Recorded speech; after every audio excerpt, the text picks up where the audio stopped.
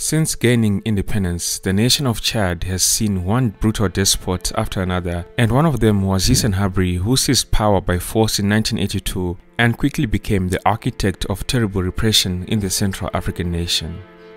The United States and France supported Habre's regime as a bulwark against Libya's Muammar Gaddafi, who wanted to expand Libya's territory into northern Chad. Under President Ronald Reagan of the United States, the CIA gave support to help Habre take power and then provided his government with massive military aid. The period when Habre was in charge of Chad was marked by terrible repression, whereby opponents were arrested by his special police, tortured and often executed, including 4,000 who were identified by name. In this episode of African Biographics, we cover the dark story of Hissène Habré, the Butcher of Chad. Hissène Habré came from the most humble beginnings. He was born on 13 August 1942 into a family of shepherds in Chad's vast northern desert. He might never have left his local town had it not been for the French colonial administration, who recognized his youthful brilliance and sent him to elite universities in Paris. There in Paris, Hissène Habré studied Marxism, mingled with other up-and-coming African students, and was introduced to revolutionary politics.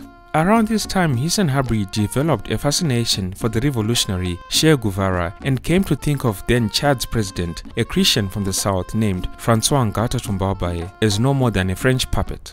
The context here was that France, from its time as Chad's colonial overlord, favored the more fertile, cotton-producing southern part of Chad, known as Useful Chad, over what they deemed as the dry, useless Chad of Muslim herders and nomads in the north, where Hissène Habré came from. Young Habré returned home in 1971 and dedicated himself to building a desert militia, which he viewed as a power base for his much broader future ambitions. People who knew Hissène Habré from that time say that he really had a burning desire inside to conquer power. Hissène Habré's rise did not seem driven by ideology. In fact, many years later, a report from a truth commission set up in Chad sharply criticized Hissène Habré's opportunism. In this report, Habré was described as a man without scruples, motivated by power alone. He would join with the armed rebellion in Chad for one moment and with the government the next. Anyways, as he was moving from oasis to oasis in the desert, Hissène Habré galvanized the remote and neglected northern tribes with calls for rebellion. By the time he was 31, Hissène Habré had put together a ragtag army of several hundred men. Just like his desire to grab power, Habré also yearned to attract widespread attention to himself and his burgeoning movement. His chance to be in the limelight came in 1974 when his troops captured a French archaeologist by the name François Closter, who was exploiting pre-Islamic tombs in the desert. Thereafter, Habré and his troops demanded a huge ransom to release this French archaeologist. When a high-ranking French hostage negotiator arrived, he too was taken prisoner and later hanged. For close to 3 years, the French government refused to negotiate with Habré, even after Closter's husband traveled to the region and ended up a captive himself. In this case, the French had adopted the stance of not caving to the demands of kidnappers and terrorists. Only after when French TV showed François Closter breaking down into tears in Hissène Habré's desert camp and having accused the French government of forgetting her, did the then French President Valéry put in steps to secure her release. The intermediary whom the French president worked with was none other than Colonel Muammar Gaddafi of Libya, Chad's northern neighbor. Muammar Gaddafi had been supporting the rebels at the time. François Closter was finally freed, but Hissène Habré had achieved his goal. He was now known as a force to be reckoned with. In 1973, Colonel Muammar Gaddafi sent troops into the Azur Strip, claiming that it rightfully belonged to Libya on the basis of an unratified agreement between France and Italy in 1935. Muammar Gaddafi then built an airbase at Azur, set up a civil administration, and issued maps showing the Strip as Libya's sovereign territory. Gaddafi then used the Strip as a forward base for deeper involvement in Chad. However, his occupation of the Azur Strip caused a deep rift among the northerners in Chad. One faction was led by Goukouni Ouidi, who was willing to accept Libyan involvement. Another faction, which was led by Hissène Habré, adamantly opposed Muammar Gaddafi. This meant that Goukouni Ouidi and Hissène Habré became rivals, and their rivalry plunged the nation of Chad into prolonged conflict. With the backing of Muammar Gaddafi, Goukouni Ouidi succeeded in ousting Habré from northern Chad and moved his forces southwards. In eastern Chad, meanwhile, Muammar Gaddafi supported a second insurgent group known as the Volcan Army. In a joint offensive in 1978, Gukoni Wedi's forces and the Volcan Army made a rapid thrust towards N'Djamena, the capital of Chad. The person who was leading Chad at that time, General Malum, then called for help from the nation of France in order to fight these forces. As a result, 1,000 French troops and combat aircraft were thrown into battle and routed the rebel forces on the road to N'Djamena. In the aftermath of the 1978 clashes, a new alliance was formed between General Malum and Hissène Habré, thereby giving Northerners a prominent role in the government of Chad for the first time. Since his defeat in the north, Hissène Habré had regrouped in eastern Chad, raised a new army with support from Sudan, and established a strong enough position in negotiations with General Malum to obtain the post of Prime Minister in a new government of national unity. However, Hissène Habré soon turned on General Malum. In February of 1979, in what became known as the First Battle of N'Djamena, Hissène Habré's forces and Malum's national army fought for supremacy, precipitating communal violence between northerners and southerners in which thousands died. Encouraged by their leaders, southerners fled en masse southwards, leaving the administration in N'Djamena to collapse. As the cycle of revenge continued, thousands of Muslim traders in the south were killed. At a national level, Chad had no government at all. After 4 international peace conferences to try and remedy this state of affairs, Gukoni Wedi took over as president and Hissène Habré became the Minister of Defense. Gukoni Wedi was made president as he was regarded as a man of integrity who commanded the respect necessary to unite Chad's bitterly divided tribal factions. But it wasn't long before Hissène Habré blew up the fragile peace, triggering a civil war that lasted 9 months and devastated the capital N'Djamena. Half the population fled into neighboring Cameroon, leaving N'Djamena as a ghost city. Finally, in December of 1980, Libyan troops backed by tanks, heavy artillery, and units of the Islamic Legion combined with Gukoni Wedi's forces to drive Hissène Habré's fighters out of the capital, forcing Habré to seek refuge in Sudan. On the day of Habré's flight, neighbors and international news reporters found at least 50 dead bodies outside his house in N'Djamena, many of them with bound hands and feet. If anyone had been in doubt previously, this discovery had cemented Hissène Habré's reputation as a brutal man. Many people in Chad detested him for what he had done. The election of Ronald Reagan as President of the United States in 1980 would change Hissène Habré's fortunes dramatically. Ronald Reagan saw Gukoni Wedi as a stooge of Muammar Gaddafi, overlooking the fact that Libya at one time or another had backed all 11 Chadian armed factions, including that of Hissène Habré. President Reagan was encouraged in that view by members of his CIA and other members of the United States National Security Establishment who saw the Libyan troops stationed in northern Chad as a point of weakness of Gaddafi, whom Ronald Reagan liked to call the mad dog of the Middle East. Ronald Reagan and his security advisors were of the idea that if they could only find an effective ally on the ground in Chad, then they had a golden opportunity to strike a heavy blow to Muammar Gaddafi and his forces in northern Chad. So, soon after his inauguration, Ronald Reagan signed a secret presidential order to chase Muammar Gaddafi out of Chad. Ronald Reagan and his CIA became so invested in Hissène Habré, in fact, that even after Gukoni Wedi had Libyan forces withdraw from Chad in October of 1981, they continued to send massive quantities of cash, armaments, and vehicles to Habré through the nations of Egypt and Sudan. This support paved the way for Hissène Habré to march on to N'Djamena and claim power in June of 1982. The Organization of African Unity had peacekeeping troops in N'Djamena that were funded in part by the United States, but they put up no resistance to Hissène Habré's forces. And so that month of 1982, Hissène Habré became the leader of Chad.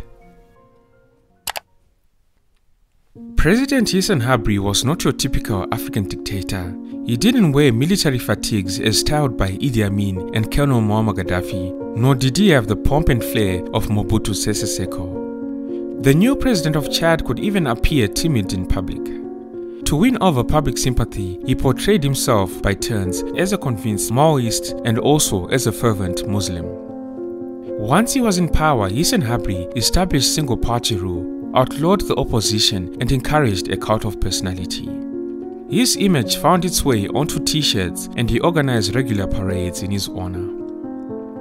Hissène Habré's speeches were filled with anti-colonialist rhetoric, and he also cast himself as a populist fighter pushing back against the pressures of the West. The reality on the ground, however, was that he maintained power only by serving as a proxy for the United States and, more inconsistently, French interests in the region. In return, the United States and to a certain extent the French were more than willing to turn a blind eye to the brutality with which he ran the show in Chad. The CIA in some reports even dubbed him as a moderate northerner striving to overcome his reputation for ruthlessness and opportunism. In truth, Hissène Habré's ruthlessness and brutality never subsided. In fact, it intensified. Aware that his regime was under threat from Libya and even other opposition forces in Chad, Hissène Habré created his security service known as the Directorate of Documentation and Security, the DDS, not long after becoming president. With the establishment of the DDS, Hissène Habré had what he called his eyes and ears to spy on the population, crack down on dissent and enforce loyalty through fear and division. Documents that were left behind by the DDS after Hissène Habré had been deposed highlight the extent to which Habré oversaw its day-to-day operations. Hissène Habré was kept informed of virtually everything to do with the DDS, from the cloth being used for uniforms as well as the deaths of prisoners. President Habré also had 7 secret prisons built, including a dungeon on the grounds of the presidential palace. Almost as soon as he came to power, he was at war with the South, where opposition to him was strongest. And so Hissène Habré ordered the arrest and execution of educated Chadians from the southern cities, civil servants, teachers, businessmen, intellectuals, in the belief that such a purge was his best protection against an uprising. The list of offenses meriting arrest including speaking ill of Hissène Habré, listening to enemy radio stations, or performing magical rites to aid the enemy.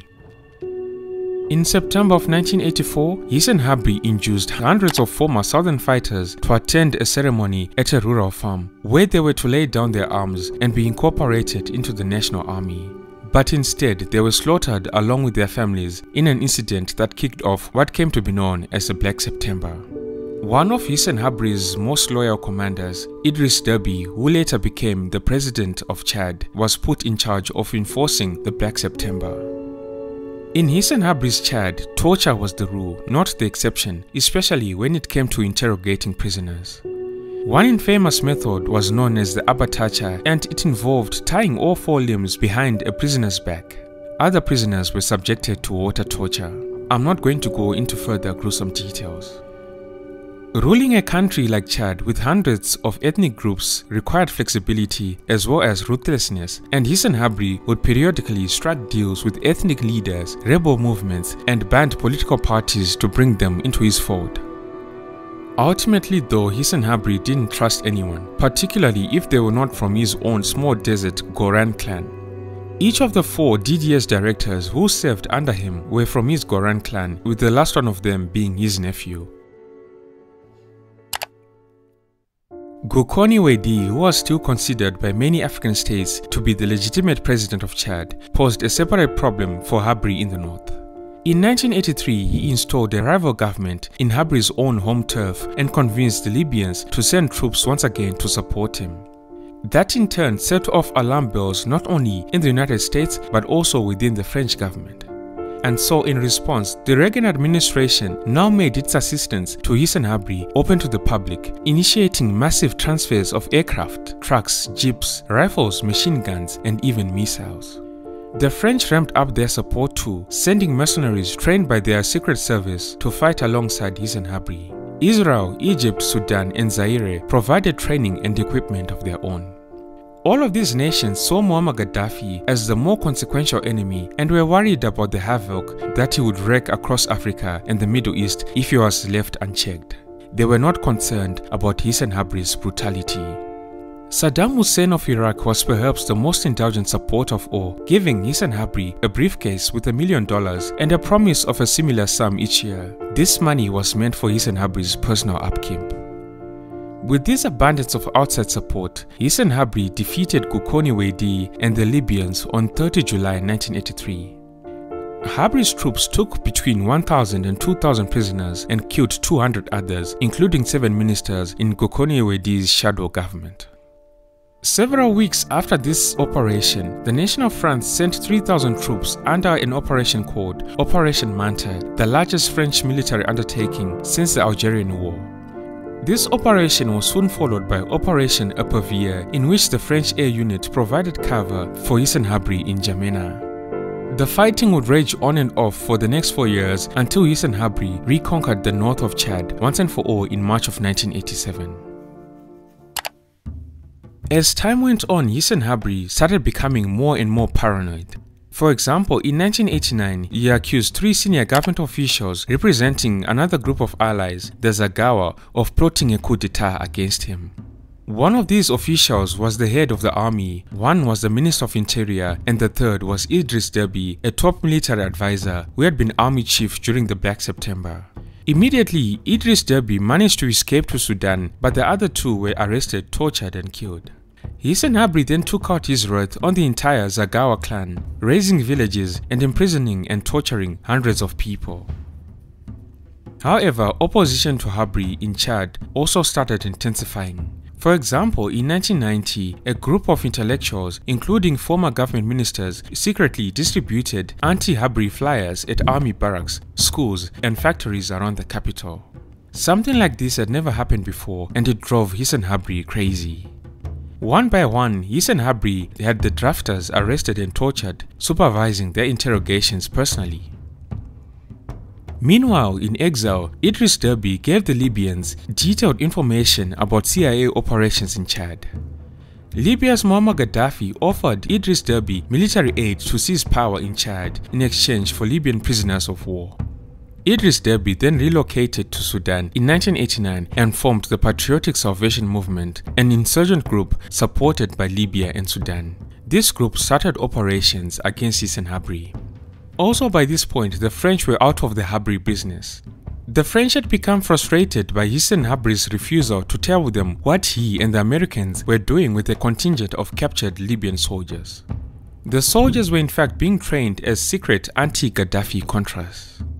The United States, by contrast, remained fully committed, sending Hissène Habré the positions of Idriss Déby's advancing troops as they sped across the flat, barren middle of the country in machine gun-mounted Toyota pickup trucks.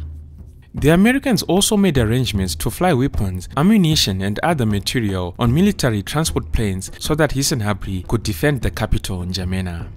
However, the sheer speed of Idriss Déby's forces beat them to it. Against all odds, Hissène Habré was overthrown. The night before his overthrow, Habré set about looting what remained of the national treasury, telling the central bank he needed the money to buy more weapons and defend the capital. N'Djamena fell to Déby's forces the next day. Afterwards, Hissène Habré crossed the Chari River into Cameroon. He then fled to Senegal, taking about $12 million from the national bank accounts with him. Idriss Déby's takeover of the government of Chad was not without resistance. In 1991 and 1992, there were several attacks and coup attempts by opposition forces, many of whom were still aligned with Hissène Habré, but Déby maintained his grip on the government and the country. The horrors of Hissène Habré's rule, the torture, starvation, and mass graves soon became apparent to all. Idriss Déby set up a truth commission to investigate, in the name of peace and justice, his predecessors' crimes. This is when the full picture of the brutality started to emerge. For many years, Hissène Habré lived quietly in coastal Dakar, Senegal, buying properties there and remaining untroubled by the government of Abdoulaye Wade, which kept delaying his prosecution. Hissène Habré lived in Dakar, guarded by 2 security agents, and was seen occasionally at the local mosque for Friday prayers. It was the government of Wade's successor that tried Hissène Habré, setting up a special court with the African Union to do so. Hissène Habré faced charges regarding politically motivated killings and acts of torture allegedly committed during his rule in Chad. In May of 2016, Hissène Habré was found guilty by an international tribunal in Senegal of human rights abuses including rape, sexual slavery, and ordering the killing of 40,000 people. He was sentenced to life in prison. When Hissène Habré was convicted, his victims rejoiced, punched the air, cried, and ululated in the court. They had fought for justice for decades. Hissène Habré died on 24 August 2021 after testing positive for COVID-19. Thank you all for tuning in. This has been Tatenda for African Biographics. Until next time, cheers. Have a good one.